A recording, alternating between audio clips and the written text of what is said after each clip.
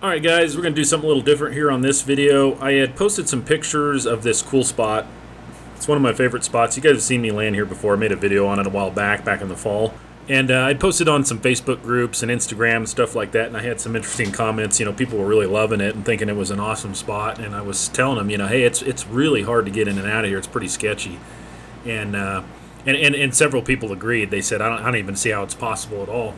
So I decided to make just a quick video of just landing here from the other day. Coming in here, this time of year, it's beautiful, it's green, it's just a fantastic spot. I was actually coming home from a day of flying and needed to wait out some weather. I needed to kill about an hour and a half to let some weather pass back towards home. And I thought, hey, this is a perfect spot. I love this place. I'll stop and go for a hike, get some exercise, and kill a little time. And so I got these cool drone shots, and it's really pretty and everything, but it really is a tough spot to get in and out. And I thought, I'm going to show the video of that, especially the takeoff. Takeoff, there was a few seconds there that were pretty sketchy, and we'll go into that and break down what happened and discuss it a little bit.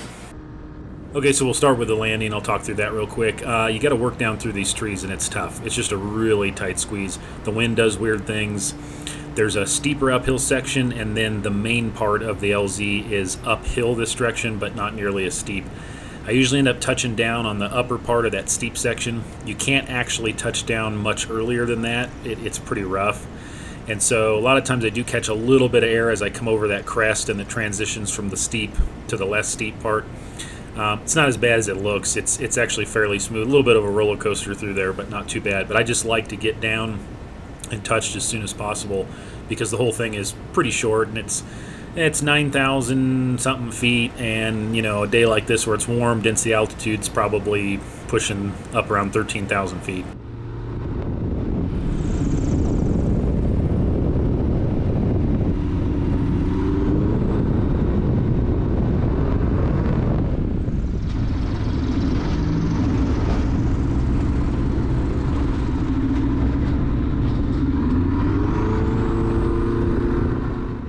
Okay, now let's move on to the takeoff here, and I'll show you why this particular takeoff was a little bit sketchy. I've been in and out of here several times. In the cooler temperatures, everything was better, but there's a couple of factors that made it tough on this day, and there was a couple seconds that were not quite ideal. So let me show you this. I'll show you outside and inside view, and we'll break it down. Alright, so I have a tailwind on takeoff because it's just not strong enough to warrant taking off uphill with these trees out front. There's a little gap in the trees there. It's not great, but it's more open and it is downhill. So I'm just going to take the tailwind because it looks pretty light. So shouldn't be too big a deal. It's just that even though it's almost 7 o'clock out, it's still really warm. That's the only bummer.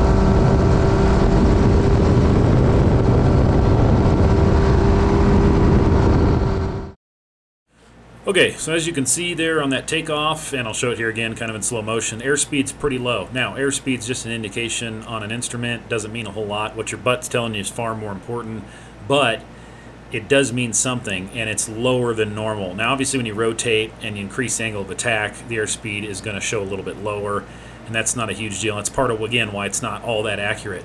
But I was feeling it a little bit in the seat of the pants, too, that we're a little soggy there. We're hanging on the prop for those first couple seconds while I'm clearing those trees. And that's not an ideal place to be you know, hanging on the prop that slow, if anything goes wrong, it gets real ugly real fast. So I don't like that. Now, I'm comfortable flying slow down in the trees, canyons, all that stuff. You got to be comfortable being uncomfortable doing this kind of flying, and that's fine, but that was just plain too slow. And, you know, what led to that? Well, probably a couple of things. Number one, this is why I hate taking off with a tailwind, and why you guys have seen me take off uphill into a headwind many times. I mean, even at 13,500 feet when I landed on that mountain, took off uphill, pretty steep uphill on a short spot. I did have a lot of headwind, and that's what dictated that, and I go into that in that video and why. So obviously taking off uphill presents some disadvantages, but if you're taking off uphill with a headwind and you have the power to pull it up the hill, there are some advantages. For example, if you need to abort and shut down, it's much easier in that scenario than it is downhill with a tailwind. Your ground speed is just way higher right off the bat before you're even flying. On a spot like this, with a tailwind, it's very short, there's very small margins to begin with. By the time I get barreling down that hill, I'm committed and I'm riding it out.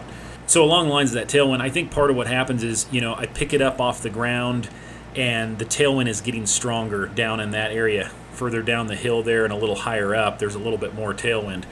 It would make a lot of sense. That's totally a thing that happens. The trees and the rocks and everything back behind you is sheltering you from that wind. The further, you know, the higher up you get, the more you're going to pick up that wind. It's going to get stronger. So that could be a factor. You know, and I didn't give that enough consideration. I didn't factor that in enough. I just basically overlooked it. I think dodging weather and trying to get home before dark, my mind was elsewhere, and you know, that kind of stuff can bite you. Just probably have, I don't know, well over 1,000 off-airport landings, mainly in these mountains, and you know, that's quite a bit of experience, and yet still come out here and learn things all the time. Always learning, always more to learn. Also, it was a lot warmer than would have been ideal, and I assumed when I went in there that, hey, it's going to cool off, the wind's going to die back, you know, late this evening, it'll be great.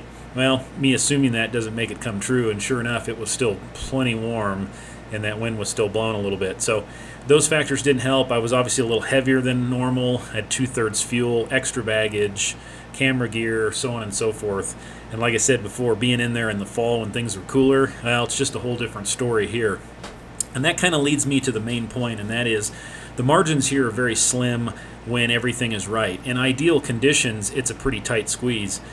Showing up here on a warm day and a little heavy and so on and so forth, now you've got very little margins, and coming out of there, like I said, for a couple seconds, that first set of trees, that was sketchy. You know, that was a little bit uncomfortable. And so anyway, am I saying I'm never going to come back? Not necessarily, but I think this one warrants really paying attention to the details. I've been spoiled by the power that this engine will produce because it just claws its way through just about anything. But it doesn't matter when, you know, you're up that high and being fixed pitch, it is down on power a little bit, can't run quite as much boost, and all those factors, you know, they do matter, and it's a reminder of that for me. And it's also a reminder of, do I really need to be there? Yeah, it's a fantastic spot, but do I really need to be there? Well, probably not. Let me know your guys' thoughts, and we'll have a little discussion about it. I just wanted to post this up and kind of show everybody what it takes to get in and out of there, and it's an interesting one for sure. So anyway, guys, thanks a lot for watching. You guys know the deal. Take care. We'll see you on the next one.